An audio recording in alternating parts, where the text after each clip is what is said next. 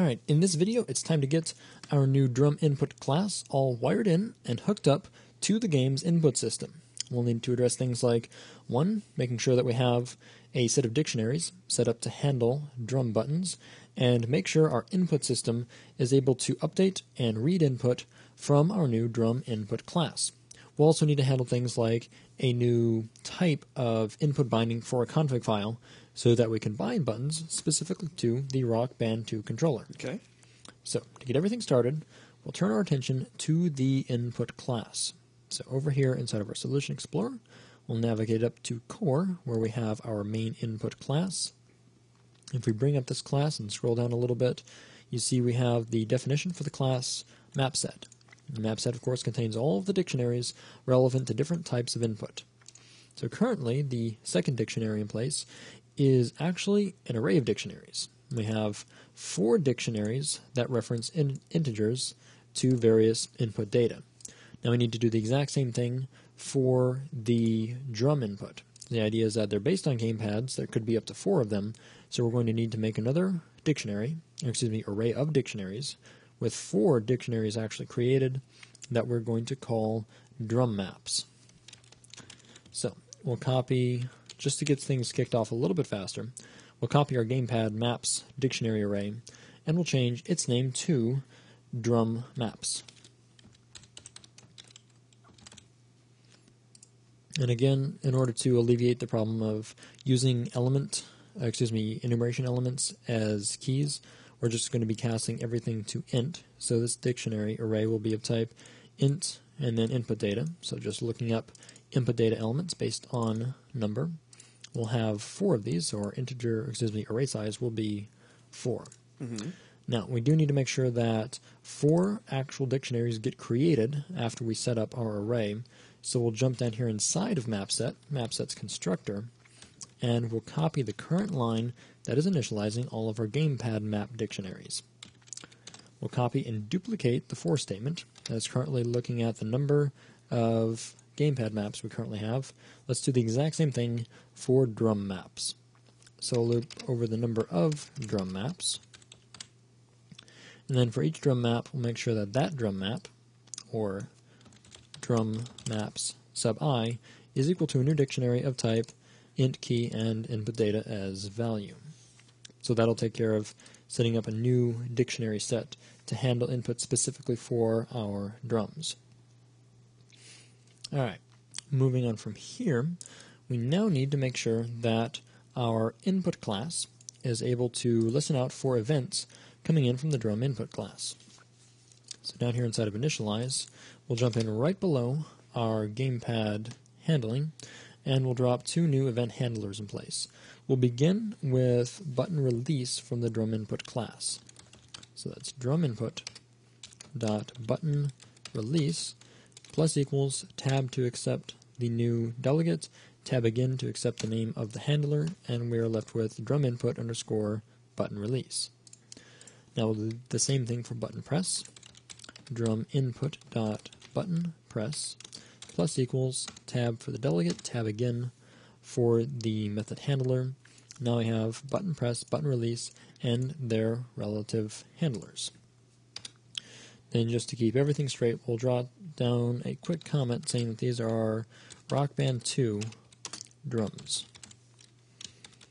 Then just to keep everything in order here inside of the input class, I'm going to move these, so I'll actually cut them and move them down to the very bottom right after our gamepad handlers. Alright, so with our new handlers, we need to turn around and make sure we code in the necessary lookups so that the moment we see a button, we check to see if it is bound and then fire off the necessary input event. So what we'll do is a scenario very similar to gamepad, because once again we have the same type of dictionary, the same number of dictionaries, and we're going to be looking up a specific dictionary based on an incoming player index. So let's take a look at doing that here inside of DrumInput underscore button press. We'll begin with a local variable to store the input data struct.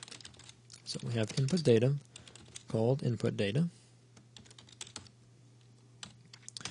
Then we'll do a check. Basically, we want to look up the correct dictionary and ask it if the incoming button happens to be present in that dictionary. Now, of course, before we get to a specific dictionary, we need to look up the dictionary itself out of the overall players array. So let's put together an if statement and combine all of these things. So what we're going to do is we'll look at current map set, and then inside of current map set, we are interested in the drum maps array. Now, inside of drum maps, we need to look up a specific drum map by player. So we need to pass in player index and use that to look up a given element. Player index is of type player index, so it has to be casted over to int to be used in the array lookup. Now, once this element has been looked up, we'll be looking at a specific dictionary inside of drum maps, so just one drum map dictionary. We can then ask that drum map dictionary to issue a call to the try_get_value method. And then in try_get_value, we'll pass the incoming button on to the dictionary, and if it finds that button, then it'll pass the relevant input data struct out to our input data variable. Okay. So we'll pass in button, but of course button is going to need to be casted to an int value to be read in as the key for the dictionary, and then we'll specify the parameter out input data.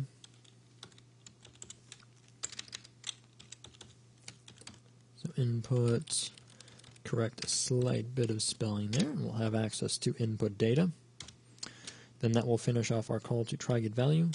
One more closing parenthesis to take care of our if statement, and then we can drop in some braces for the if statement itself.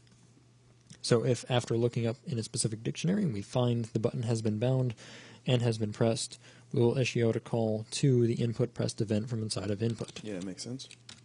So we turn around and fire the input pressed event, passing along the input data struct.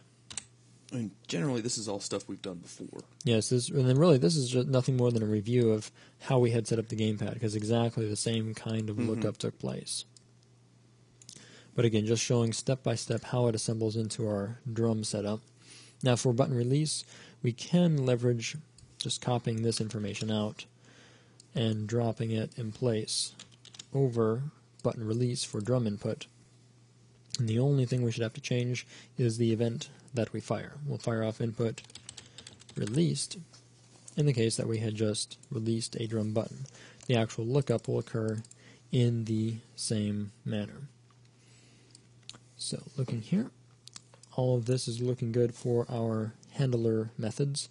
One last thing we need to do here inside of input is make sure that we issue update calls to the DrumInput class. So up here inside of input, update inside of our input class, we'll put together a second for loop that does basically the same thing as our gamepad for loop.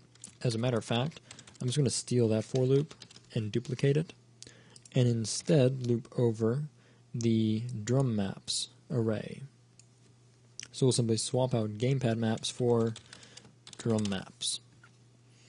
And then when we issue calls, we'll call out to DrumInput.update, passing in the index variable I, of course casted to a player index.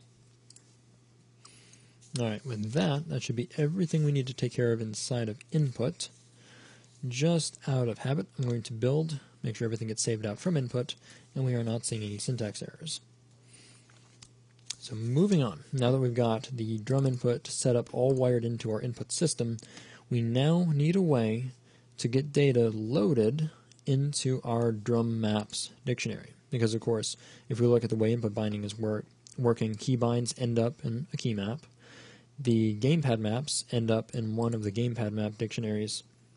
But we now need a small section of code that will let drum inputs get bound in one of our drum maps dictionaries. So to do that, let's first set up the way we would like our inputs bound on the drum controller. We'll jump directly into our config XML file and begin putting some settings together. We'll begin here inside of the global input section inside of our config file, and we'll put together a series of inputs. Again, inside of global input, we're just looking for stuff that functions the same across all the different kinds of screens inside the game. As a matter of fact, we're going to be using a same set of inputs that the current gamepad is, meaning our basic inputs of start and back to advance forwards and backwards in menus. than our up, down, left, and right directional values. We want to have the same kind of bindings on our drum controller. Now, since the drum controller has a struct all to its own, or rather an enumeration all to its own, we do need to have a special dedicated set of inputs for it. Now, to get kind of a head start in creating those inputs, I'm going to copy the entire section currently assigned to gamepad bind, paste it all in here inside of global input, and then rename each of the sections to drum bind. So very briefly, I'm going to jump through all of these nodes in our config file and change them to drum bind nodes. Of course, everything else is going to follow the same pattern with our series of fields for port, input device, and so on. And in this case, our device inputs just so happen to match these names. We can very briefly turn our attention back to drum state and note the fact that our drum buttons enum does have D-pad up, down, left, right, start, and back. So all of these should bind directly just as they are. Now, one thing I will change here is just looking at our input configuration. Currently we have a standard controller hooked up to port 0, or rather port 1 on the computer, and we have the drum controller hooked up to port 2. So these being 0 based means that all of our drum binds are going to need to be pointed at port 1 in order to read the actual drum controller. Alright, now that we've got the global input, let's take a look at the game-specific input that we're going to want to use with our drum controller. So down here inside of game input, let's see, I think this time I'm going to start off with only a single node, and we'll base everything off of this node. Now once again, we're going to be calling these types of nodes drum bind nodes, looking at port 1. Now, in the case of game input, these are the actual drums that are going to be linked up to notes. So these are all of the drums that we had set up in our drum button struct. So red drum, yellow drum, and so on. So that means the way we want to set these up is so that we do advance in data. So basically we just bind tracks 1 through 8, or 0 through 7 if we're looking at them here in the config file. So beginning at track 0, that's the very top track, and that's going to be the cymbal track. So the drum we would like to bind to that is the green cymbal. And we can probably pull these columns back a little bit. Just glancing over here, we probably can do something along the lines of that. 2 spaces in between, because the next symbol coming up is going to be the yellow symbol. So what we've got so far is a drum bind node on port 1, the device input is green cymbal, the game input is note. We're going to set these up for player 2, and the data here is 0, indicating track 1. Now we can take this line, and we can probably duplicate it 7 more times. And that should give us all of our different tracks. We can verify that by beginning, by setting up the data field. So we have track 0, track 1, track 2, 3, 4, 5, 6, and 7. And now it becomes clear why we skipped 4 and 5 in our previous setup. Right, in our gamepad bindings, we simply ran out of buttons. We had set up the game to handle things like cymbals, and we didn't have a controller with enough buttons to handle cymbals. Right. Here, now we do. We can see that everything nicely fills out all 8 tracks of input. So, looking at this, we need to go in here and looking over everything. Yep, all of this should work. So, beginning with, we've got our green symbol. Let's move on to yellow symbol. So, yellow symbol, we'll pull this 1 space out just to patch up our columns. So yellow symbol is going to be bound to track 1. And really what this means is yellow symbol is going to function as our hi-hat inside of the game. All right, moving on from here, we have track 2, which is the snare. Snare is going to be used as the red drum. So we've got red drum, fill out our column. Moving on from red drum, we have track 3, which is going to be the first tom. So we could call this the high tom. We're going to use the yellow drum in this case. And this is the point where things do start to differ a little bit from Rock Band. Or in classic Rock Band, the yellow drum is actually the hi-hat. So in this case, we get to leverage the fact that we now have a cymbal to dedicate to the hi-hat. Which makes more sense. And then an entirely separate drum, so we can actually gain an extra tom in addition to everything else. Very cool. All right, so moving on from yellow drum, next we have is going to be the blue drum. So basically the next three drums are going to be the three toms. So yellow drum, blue drum, and then finally green drum.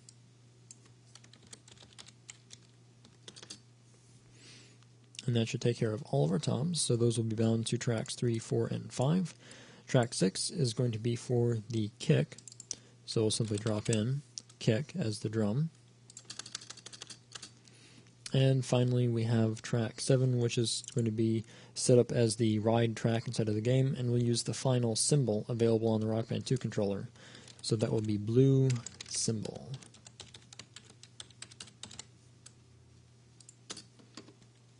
And you can see this is one of the places where having a specific enumeration set up for our drums makes it very easy to identify things in the binding, meaning that binding our drum controller is possibly the easiest device to bind, since even the gamepad has things like A and X, which to a musician wouldn't directly correlate to a specific drum.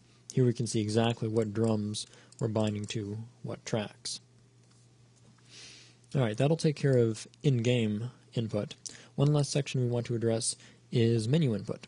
We would like to be able to navigate the menus using the drums just like we would in a classic Rock Band game. Mm-hmm. So what we'll do is let's steal one of the lines from the game section. Let's actually steal the red drum. So grabbing red drum, I'm going to jump in and paste it here into the menu input section. So we'll do a drum bind on port 1 for the red drum, only the input is going to be the back input. So basically red drum will be back. And for our data, we're not worried about tracks, so we'll just leave this as 0. And looking at our padding, at this point the padding has gotten a little bit crazy with all of the different kinds of input. We'll probably leave it the same as the above section. We could line it up later if we needed to. But for the time being, we have one of our drums for menu navigation. Let's copy this and paste it 3 additional times to take care of the rest of our directions. We also need to go up and down. We'll jot these down here.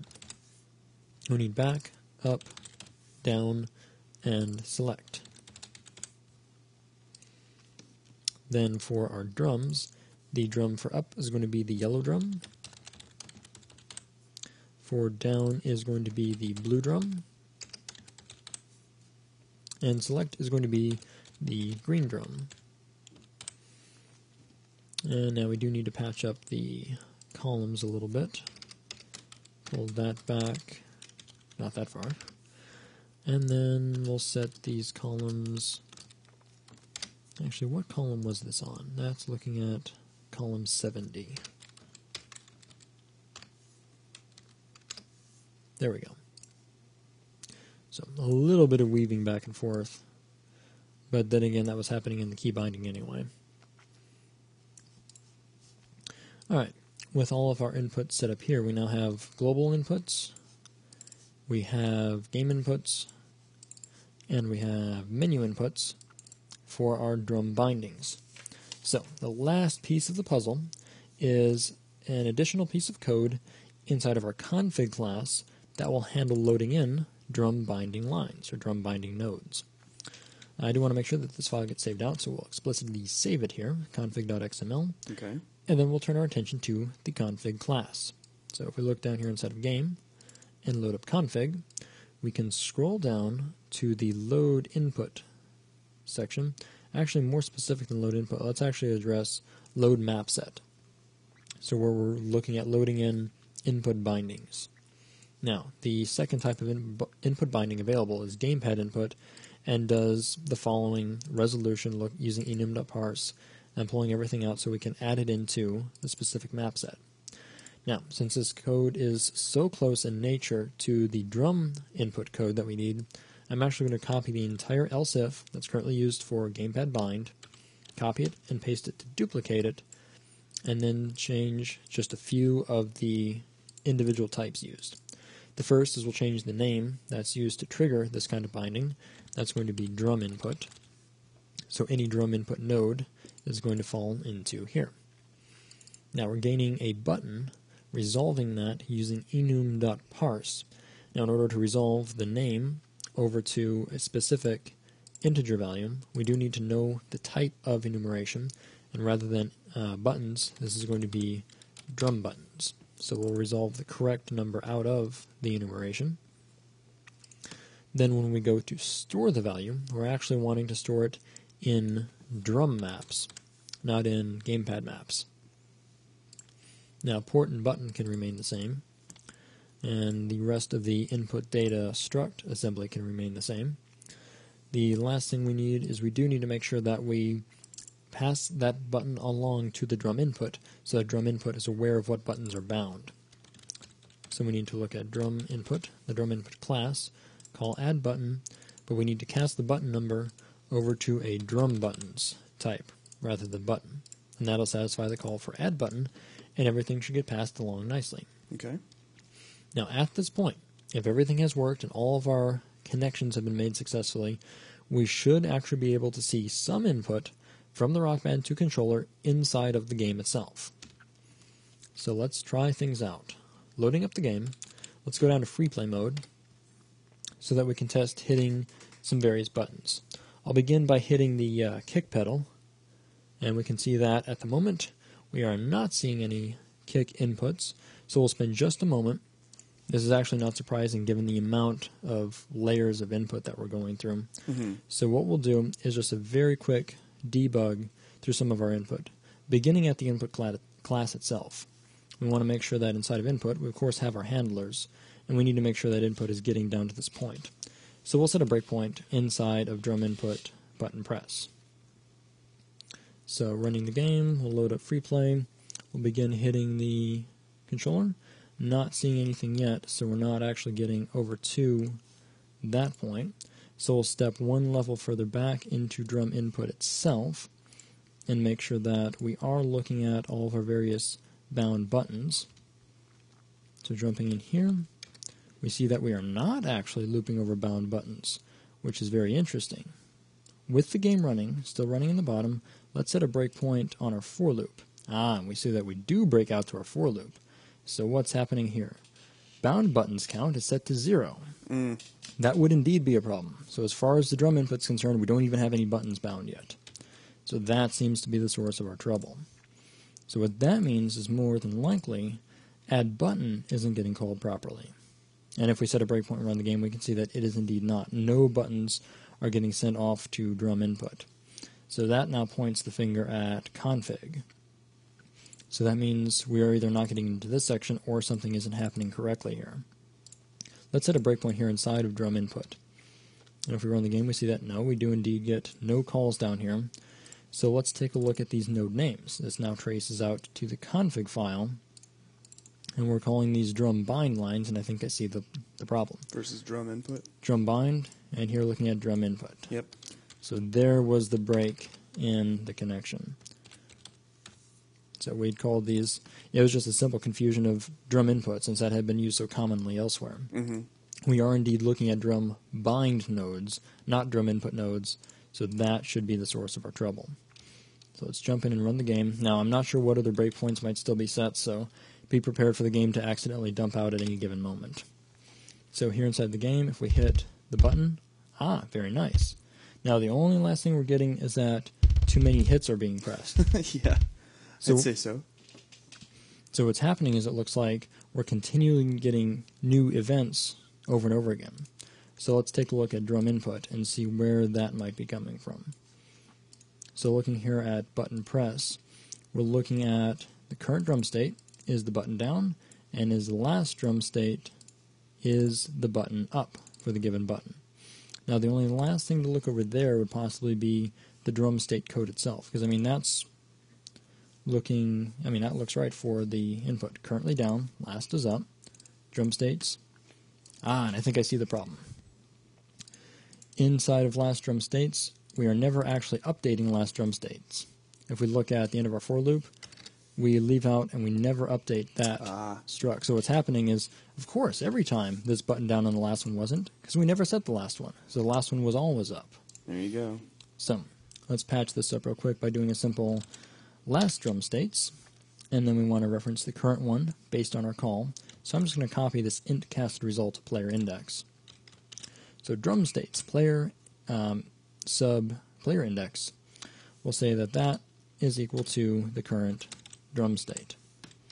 That should take care of updating the state in the last state and prepare it for the check in the next state. So let's build and run. Jump into free play, and let's try the kick pedal one more time. Very nice. Pressing the kick pedal results in precisely one hit of the kick drum. So, with that working now, the next thing that would come to mind would be testing all of the various drums, though at the moment, we're not necessarily going to get drum hits off of all of our various drums. The reason is, if you remember back inside of our drum state, that was left as a very simple state. Matter of fact, looking at drum state, all we're binding up is the kick button, start, back, right, and left. Right, we still have to decode some of those other drums. So that means here inside of free play, we should be able to pause the game, and we can by hitting the start button. We should be able to jump out by hitting the back button, so those work. So far buttons on the controller are start, back, and the kick pedal. Now, like you were saying, we do have the more complex job of decoding the various combinations. Mm-hmm. Now, we'll save that for the next video, because so far we have made it quite far in this video. We've got our new class all set up. We've got our input system set up with the appropriate dictionaries and event handlers to take care of drum input. We've got various bindings set up in our config file for drum bindings. Config is now correctly handling drum bindings. And we even took a quick detour down the debugging path to figure out where a few breaks in the pipeline had occurred. Sure, it happens. But with all of those patched up now, we now have our drum input well on its way. Only one step remaining. So with that, that is going to wrap up this video.